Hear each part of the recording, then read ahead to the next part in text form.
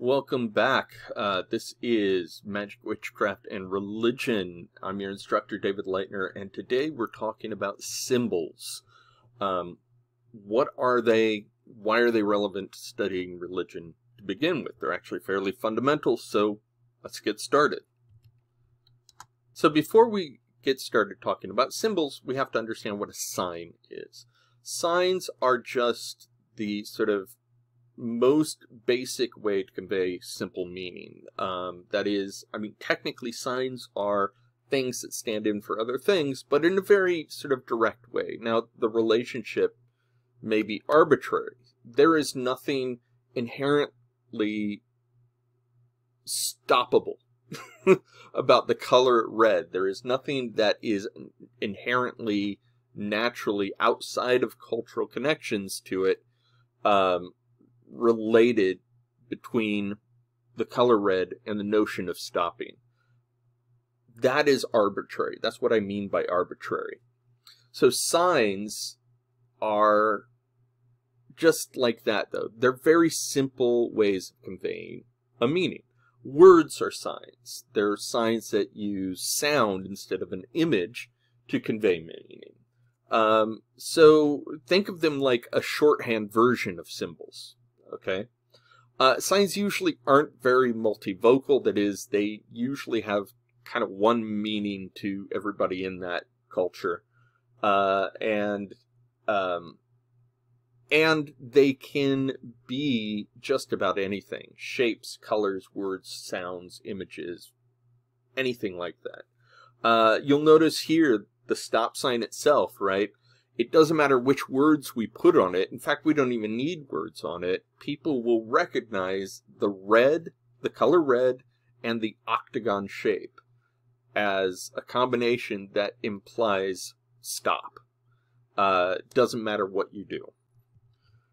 That said, there are things you can do with signs. You can combine signs in ways that create new meanings. This is what we do with words in language all of the time. In fact, a lot of this research on signs comes out of linguistics. Ferdinand de Saussure was an early linguist in the 19th century and early 20th century, and he described signs as requiring only two parts: a thing that is signified and the thing that signifies it. So a signified and a signifier. And that's all it takes. But from that simple combination, you can actually combine these signs and create something new. So like this sign right here, language, the language that is added to the sign changes the meaning slightly, right? So instead of writing stop on the sign, they have written the word abuse. The idea being that the shape itself, the shape and the color, imply stopping. And combining that with the word abuse leads us to think stop abuse. This is obviously an anti-domestic violence sort of sign. It comes from an anti-domestic violence campaign from North Shore University Health System. But this is the fun you can have with signs, right? They can do lots of things. Okay, symbols are more elaborate than signs, but they are at their root kind of the same thing. They are things that mean, represent, or stand in for other things. They tend to have a wider set of meanings. The meanings often tend to be more complex. And usually are very emotionally, politically, or culturally charged in some way. They evoke emotions of some kind. Now,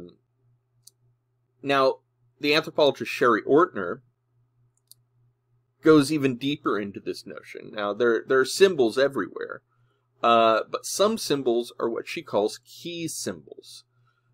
Key symbols are symbols that actually summarize or elaborate a significant piece of a culture's worldview. So in that way, they're part of a public system of meaning making and a public symbolic system.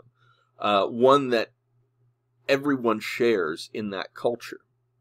And as a result, they usually act as a sort of cultural model for either how to live or how to do things or how the world is ordered.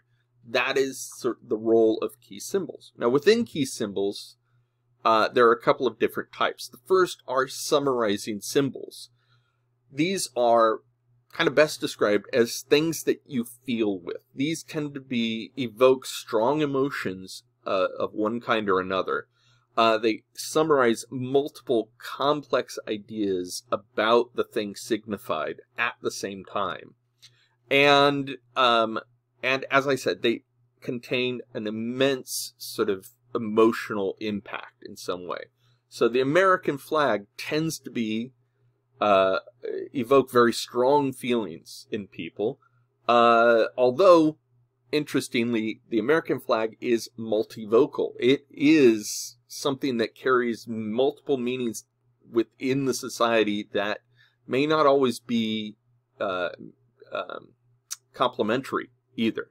For instance, on the one hand, the flag for a lot of people evokes the idea of America, the good things about America. So it represents the United States. But for some people, that is, freedom and democracy, capitalism, and so forth.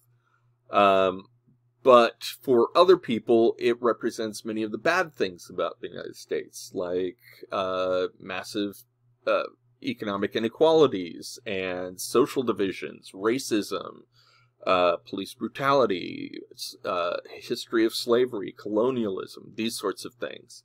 So all of those are very powerful and evoke very powerful emotions, but depending on which part of society you show it to, it's going to mean something different as a result.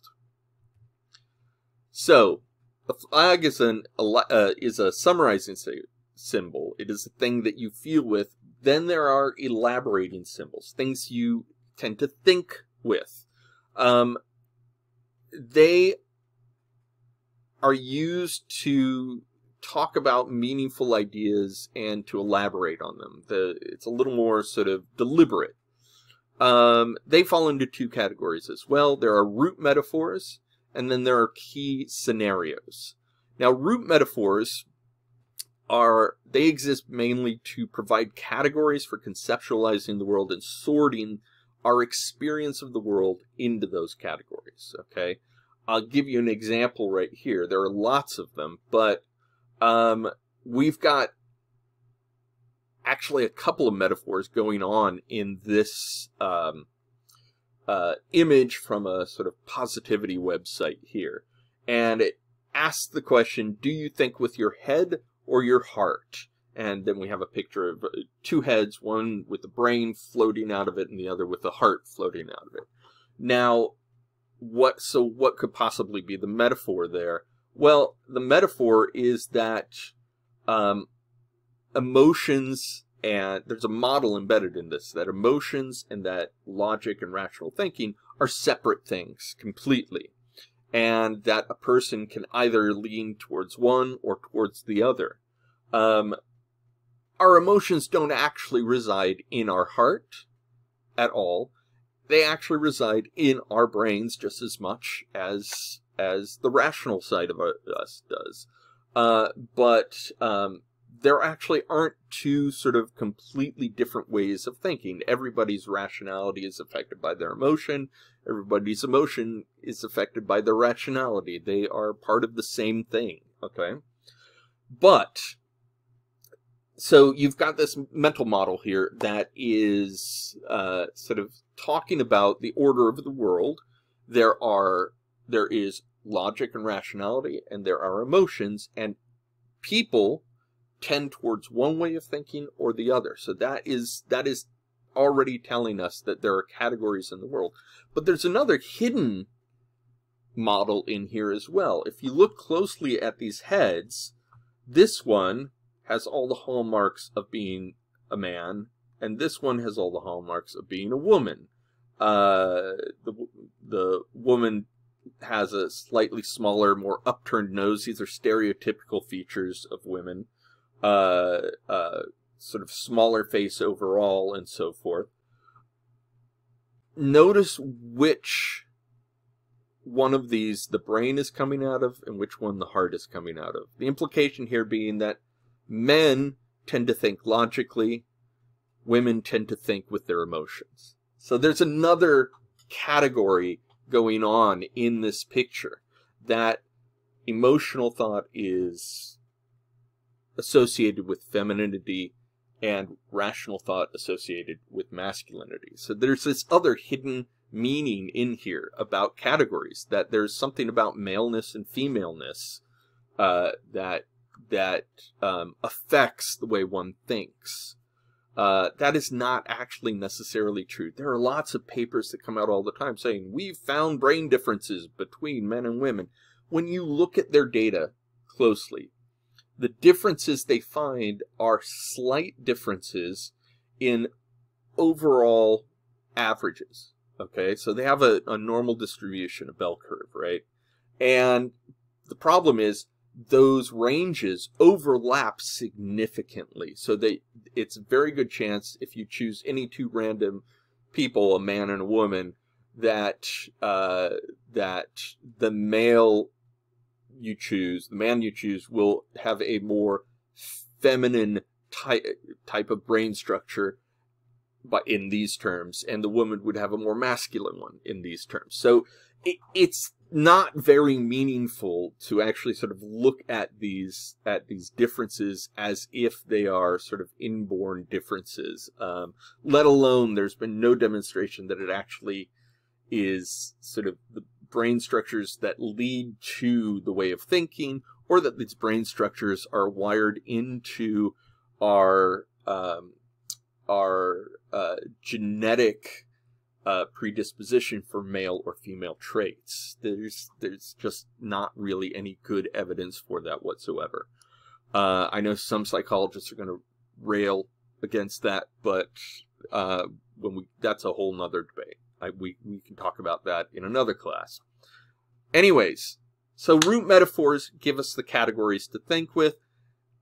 Key scenarios are ways that we use those categories and put them into action.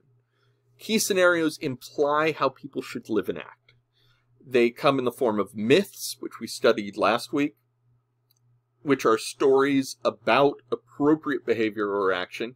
In this case, it's a more narrow definition of myth than what we saw last week. These are key scenarios that take the form of stories, okay? And these stories serve as models for how one should act or how one shouldn't act, either way.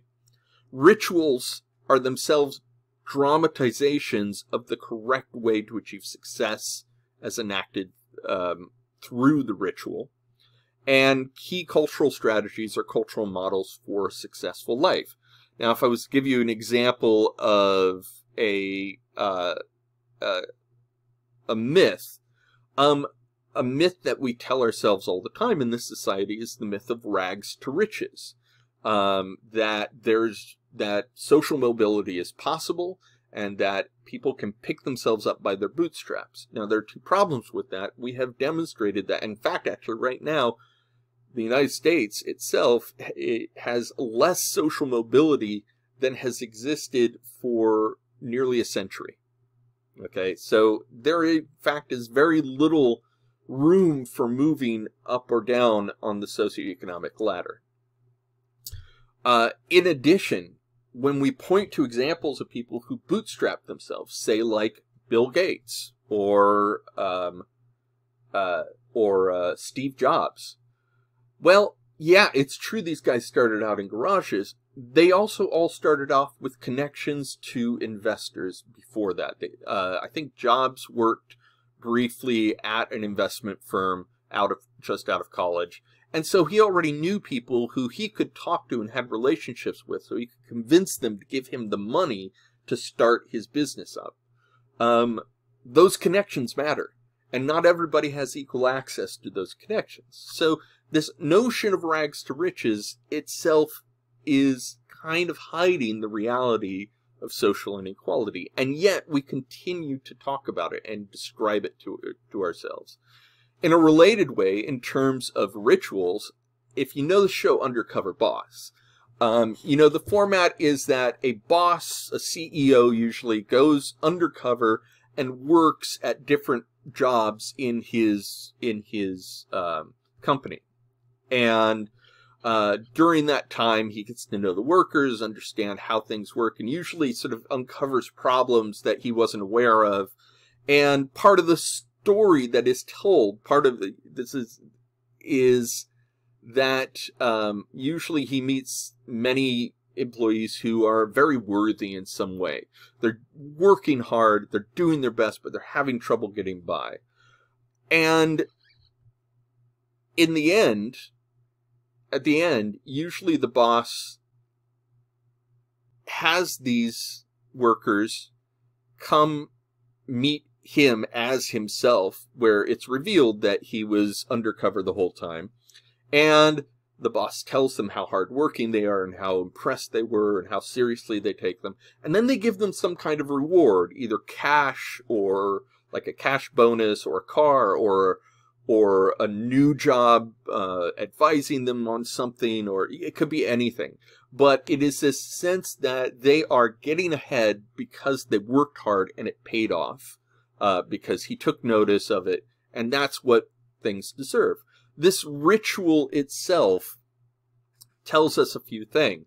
It both perpetuates the rags to riches story going on, but the ritual of having them come in, meet with the boss, and giving the boss the opportunity to give that individual person some kind of monetary reward for hard work is an enactment of the ideology of how one succeeds in life. Now, from another perspective, it also ignores the fact that a lot of these working conditions would be improved if the boss, instead of giving $1 million to one person or $100,000 to one person, actually invested in safer working conditions or better benefits or more paid time off for the workers or overall, which would benefit everybody. Instead, it is a story specifically about the individual, and the individual improves themselves through hard work. Again, ignoring sort of the structural inequality. This is a common theme in capitalist mythology. Finally, key cultural strategies. Cultural models. Great example of this is life plans, right? Our life plan is, in America, is you go to school, right? Growing up, then you apply to college, then you either get a full-time job with benefits and work hard for several decades, save up, have your family, and then retire. Or you go to college and then start a job which hopefully lifts you up a little bit in terms of socioeconomic status, and have a family and eventually retire. And that's a good, fulfilling life. You have the family, you have the retirement, you are producing hard work, so you earn that retirement, all of those things. Again, see, this is a model for a successful life. When we actually look at people's life histories in America, very few people have life histories that actually follow that track well. And in fact, actually, it's getting less and less common. Things like student debt prevent the upward mobility and oftentimes cause people to put off having families until much later in life, which also pushes some of the expenses of having families to much later in life, so that instead of investing as much in retirement, they are investing more in their families right then. So these things themselves are sort of, again, they're just models that say this is the ideal life. They have more to do with cultural values than they do necessarily with objective, realistic sort of conditions on the ground. Finally, I want to say a little bit more about metaphors. George Lakoff and Mark Johnson in the early 80s wrote a book called Metaphors We Live By, in which they argue that metaphors are not just literary conventions, they are cognitive tools. They are things that we think with and live by. They are embedded in our language, but not because of the language itself, but because we have internalized the ideas behind these metaphors. So a metaphor is just a stated, as opposed to a symbol, is a stated or implied comparison of the traits of one thing with the traits of another. The comparison is never one-to-one. If I said, oh, I'm really tired, my feet feel like they're made out of lead, I'm not saying that if you ate my feet, you'd get lead poisoning, or that that they are literally the same weight as lead in the same volume. What I am saying is just that the property of lead is that it is an extremely heavy metal, and my legs feel extremely heavy. I'm only comparing one thing between those two. I'm not saying that it's gray, my feet are gray like lead, which could be the case. Just the weight. So that's how metaphors work. It uses specific traits between things and compares them. There are lots of these that have embedded sort of ideologies in our everyday language. Some that they identified are like arguments are war. We talk about people winning debates or losing debates. We talk about defending against an argument or attacking with an argument. Food is thought, food for thought. That phrase in and of itself. We talk about people devouring books or media in general. Directions. Up is associated with good and down is associated with bad. We talk about rising to the occasion, and these are also very morally weighted statements too. Moral good, moral bad. Wouldn't sink to their level. People you don't like are lowlifes, that sort of thing. That is an indication of how powerful metaphors are, that they embed themselves in our ways of thinking. Now I want to move on to symbols in religious life. Symbols come to us in lots of different forms in religion. One prominent one is symbolic language. This includes chanting, sacred texts, prayer, and ritual language all around. One of the things about the recitation of chants, for instance, is that the rhyme and the rhythm also aid memorization of long texts, and also ensure that they are replicated very faithfully. People tend to actually, that's one of the reasons it's much easier to recite to memorize a poem than a equally long piece of prose. In addition, things like chanting, also the rhythms and the tones create an atmosphere that is culturally appropriate to the ritual that they're being used in. In terms of Gregorian chant, which is this is the what do you call it? Transcript. Musical transcription of a Gregorian chant, a monophonic chant from the 14th and 15th century, and it is sung as part of a mass. So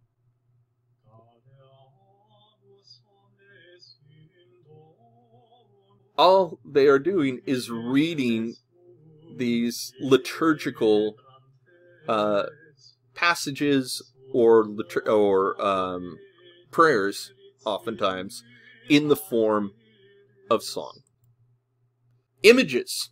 Religious imagery is very common, although we also have to be careful because there are also some societies where certain kinds of images are forbidden in religious, in the religious norms.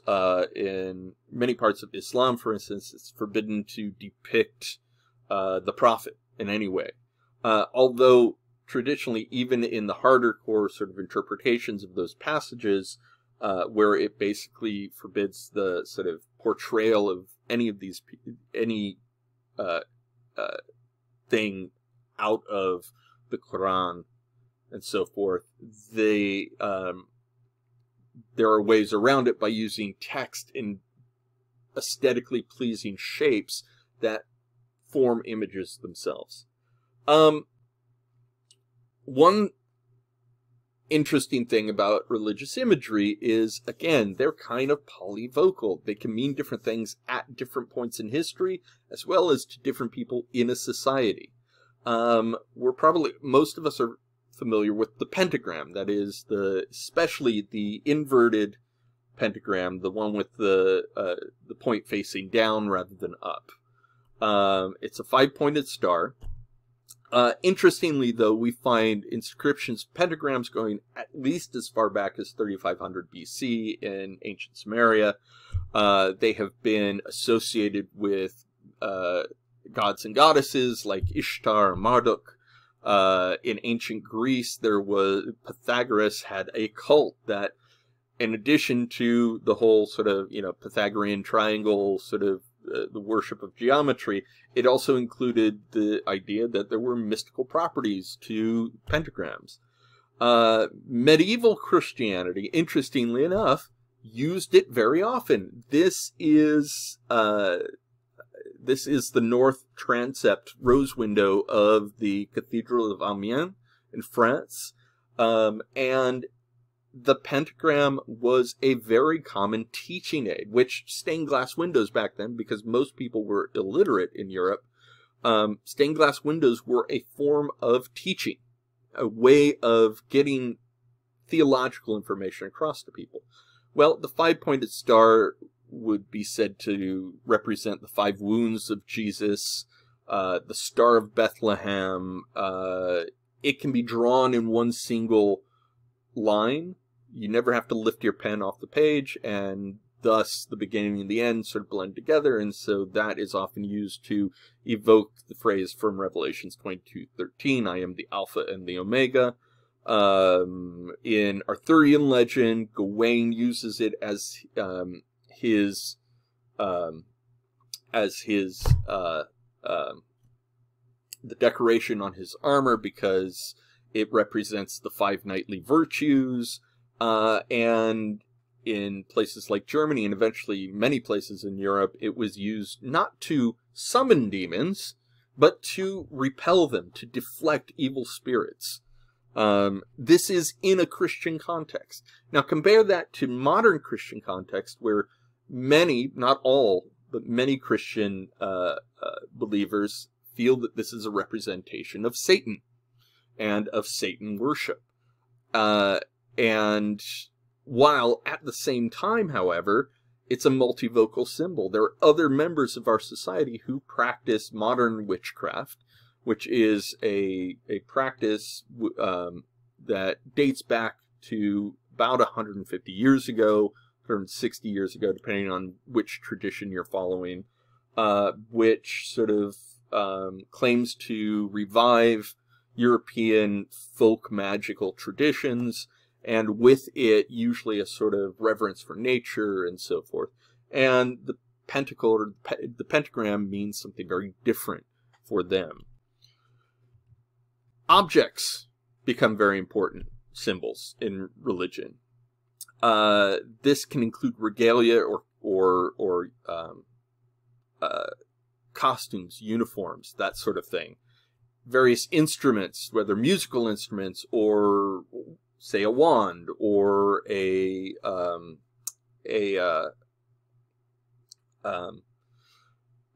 bell or anything like that. The ritual objects can also just be things from nature. This is a passion flower. In Brazil in the 1700s, missionaries would use the passion flower, which was native to that region, as a metaphor for teaching about the Passion of the Christ, that is, the days leading up to and the crucifixion of Jesus. For instance, starting at the top here, the 3 styles here represent, and they even look a little bit like this. They represent the nails that were driven into Christ's wrists and feet. The 5 stamens here represent the 5 wounds that we talked about. The corona represents the crown of thorns, and the 10 petals and the steeples here represent the 10 apostles who remained faithful to Jesus. So Peter denied Jesus, and Judas, of course, betrayed Jesus, and so they aren't included. But the 10 apostles remained faithful. So this was a teaching aid as a religious object. It was a symbol for the entire Passion of the Christ. Food also can carry religious significance. The Catholic Mass and many Episcopal and Anglican churches have Holy Communion.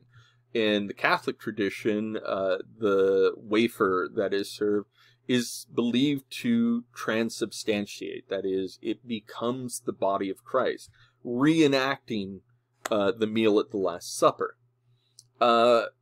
There are other kinds of food, however, that can have religious significance. The pomegranate is a great example. In ancient Greece and Rome, it represented death. It was believed to have arisen out of the blood of Adonis. Persephone was tricked into staying in Hades by Hades for 6 months out of the year because she had eaten 6 seeds from a pomegranate when she was in Hades. But ironically, it also, especially in Rome, represented fertility. Aphrodite, the goddess of love, and Hera, the goddess of marriage and childbirth, were associated with it. The juice was used as a cure for infertility. Newlywed women would wear crowns made out of the leaves of the pomegranate tree. In Jewish folklore, this is one I actually just learned myself. In Jewish folklore, sometimes it's thought that the pomegranate has 613 seeds. In reality, it varies anywhere from like 200 to 1400. It's a big gap there. But the folklore is that there are 613 seeds, just like there are 613 mitzvot. Mitzvot are, a mitzvah is like a commandment. They are things that Jews are called to do to honor God in some way. The 613 mitzvot are represented by the fact that there are so many seeds, but also because each seed is technically its own little tiny fruit. And this represents something very important theologically about the mitzvot, which is that you are not bad if you do not uphold all 613.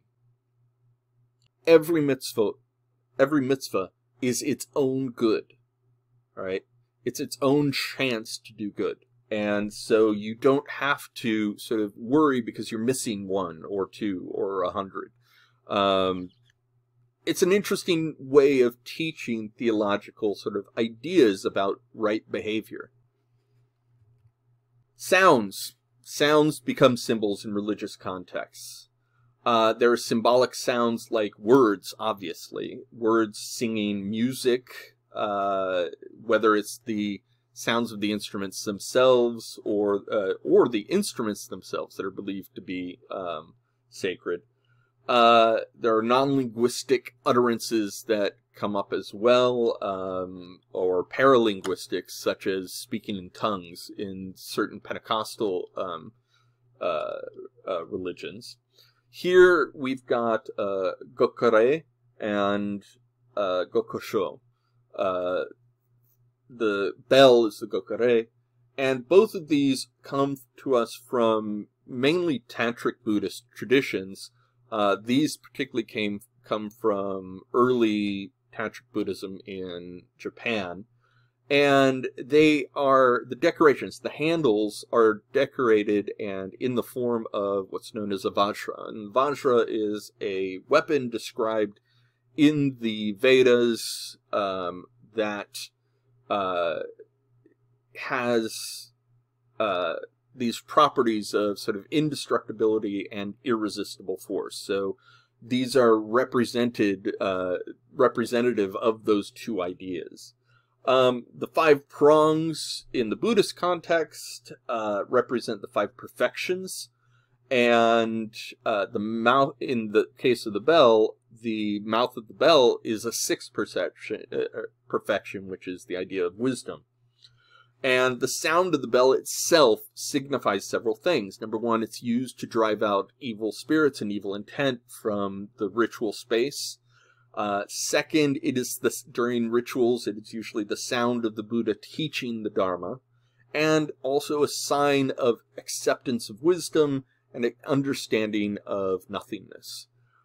So again, it's sort of a multi-vote. It has multiple meanings tied up into this one set of sounds. Finally, the last sort of symbolism that I want to talk about is symbolic time. Time is a symbol. Time, but in a much more sort of complex way. We in Euro-American cultures tend to, and in the globalized culture, tend to follow an idea of linear time. The idea that time moves forward. The future is in front of us and the past is behind us. And it is constantly moving forward.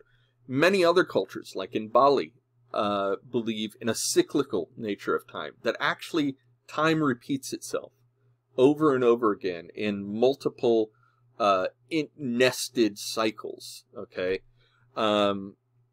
And so, for instance, in Bali, there's very little fresh water that doesn't come from one of the few large mountain lakes that are, and these are volcanic mountains. And so, to grow rice in this region, on the sides of these mountains, water irrigation has to be tightly regulated. Well, it has been so for over 1,000 years, through religious festivals and the festival calendar. That calendar says when certain water temples, which control the flow of the water down the mountainside using gravity, are opened up, which means certain rice fields will be flooded while others are dry. And then they switch until the water makes its way all the way down the mountain. The water gets enriched by ducks and other and fish and other organisms that live in the rice paddy during that time, and so it is a great sustainable way of doing things. One of the at one point, foreign developers came in and said, this is a very inefficient way to use your land. You should be watering all the time and not doing this crazy medieval calendar system of yours. And immediately crop productivity collapsed when people did that. And they had to return to the religious sort of calendar. Because the regulation was part of an ecosystem. Interaction with an ecosystem that recognize that there are cycles to time, to the birth and death of crops, and to the maintenance of life in general. In another sort of instance of cyclical time, there is a once every century festival called Ekadasa Rudra, and it is a ritual that gets the entire island sort of involved, where the priests must bring balance back to the world by transforming 11 powerful demons that come down from the mountain to the sea, and transforming them into beneficent spirits using offerings of food and objects. In 1963, now the last scheduled Ekadasa Rudra was in 1979, but in 1963, the Sukarno regime, in an effort to spur economic development, forced the priests to hold this ritual early.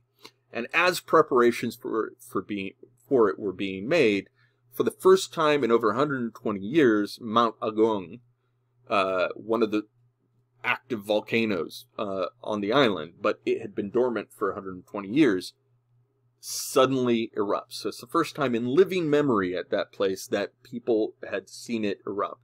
And it was taken as a sign that disrupting the cycles had caused this. Disrupting the cycle of Ekadasa Rudra had caused this problem. And immediately they abandoned the idea.